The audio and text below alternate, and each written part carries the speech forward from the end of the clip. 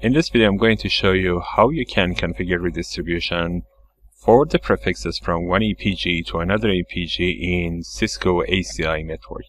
My scenario is using ACI simulator version 5.2. You can of course simulate it on version 6 as well, or previous versions.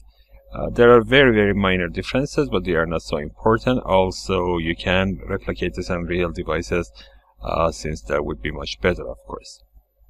The overall scenario is something like this. Let's say that we have spines and leaves like this. This is the spine 1, this is the spine 2, and I have L1, L2, L3, each one of them a leaf connected to the spines, and this is my overall fabric.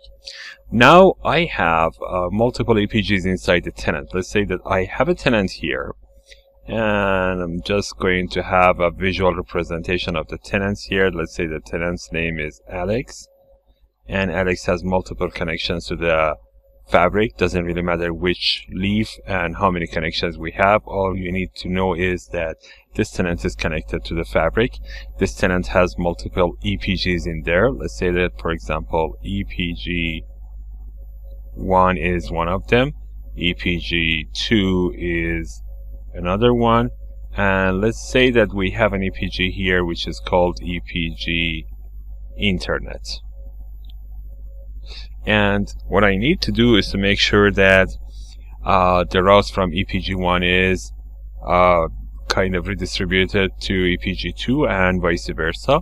Also, I want to make sure that the routes that we have in EPG Internet is going to be received by EPG1 and EPG2, which means that EPG1 and 2 are going to be able to get to the Internet, and of course vice versa, because we need to have the route back to an EPG to get to this EPG. That is the normal routing rules that we have here.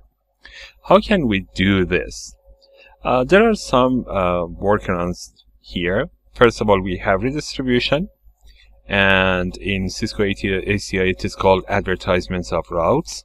And the second one is going to be part of preferred groups. A preferred group has some members. We have preferred group membership here, and if you just put these EPGs, not EPGs as a matter of fact, these subnets that these EPGs have, let's say that this has this subnet and this has this subnet and this one this subnet. If I just put these subnets under preferred group members, other EPGs are going to receive these subnets that you do not really need to be advertised. But EPGs should be part of preferred group members before doing this. How can I do that? Let's go to my ACI environment, and I have already done some of this stuff, but I'm going to show you here what I have done. I need to close this one, go to tenants, and I have this tenant Alex here. Alex has multiple EPGs. Some of them are configured under application profiles. For example, I have a line of business application here that has some application EPGs like web EPG, DB EPG, and there's some random EPG that I have created here. Also, I have under networking some L3 outs and L2 outs. L3 outs are more important in my case, and one of them is going to be the internet connection that I have. So if I just click on this and just go down and open external EPG, under this L3 out I have internet EPG configured. This internet EPG has an IP address space. As you can see, I have configured this as subnets, and one reason that I have done this in this way is that is because I wanted to put them under this preferred group. You can see that I have included them under preferred group. If you just go with this kind of configuration, if I just click on this plus sign, and for subnet I would say 0000/0, if I just do this and click on submit, I'm going to receive an error that says you cannot really put this subnet as a member of a preferred group. So what I needed to do is to just divide it into two different halves by just adding /1.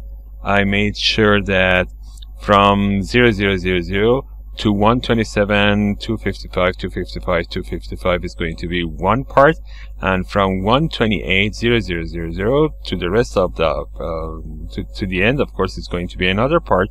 And this is exactly what I have done in here. For IPv6 address space, of course, I had to do the same thing. Again, if you just go with 0:/0, that's not going to be accepted as part of a preferred group. And what you need to do again is to divide this like what I have done here. In case you have only IPv4, you do not really need to add this IPv6 as well.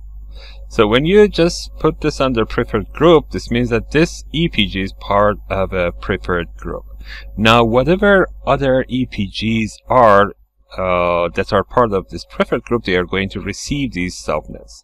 Let's say that, for example, I have up here, let's say web EPG. I have, let me click on this. And under policy, under general, if I just go down, here you can see that this one is not part of a preferred group. It is excluded. This means that if I want to receive the IP addresses from this, what I need to do is to advertise the IP addresses, and then on this side I could receive them. Otherwise, I'm not going to be able. One thing that you should know is these are the subnets that I have created. Sometimes you can see that if I just go under this EPG, for example, web EPG, there is a folder that says subnet. If I click on that, this is the subnet that I have created on EPG level.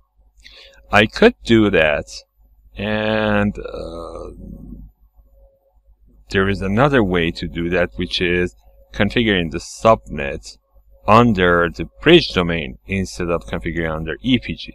To configure this under bridge domain, what you need to do is to go to networking folder. Under that bridge domain folder, you can see that I have two bridge domains. This one is the most important one because it contains almost most of the EPGs that I have here.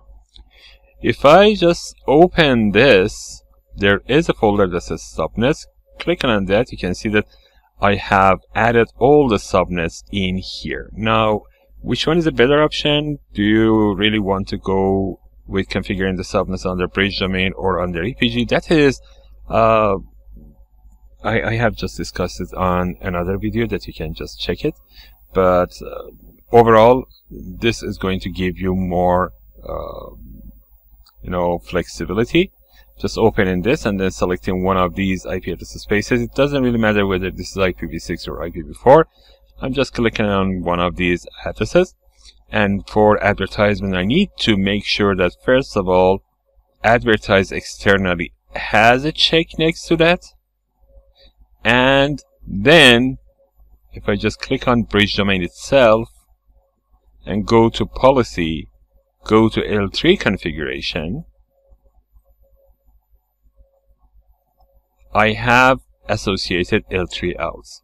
Associated L3 outs are going to be the receivers of the advertised routes. So you saw that, for example, I had put a check next to advertise externally for this specific subnet, and now I have just selected, for example, Alex L3 out or MPLS network or some other L3 outs as receivers of these addresses. So two different places should be checked. If you don't really want to do this, what I like I said, what you need to do is to just select a preferred group member as the receivers.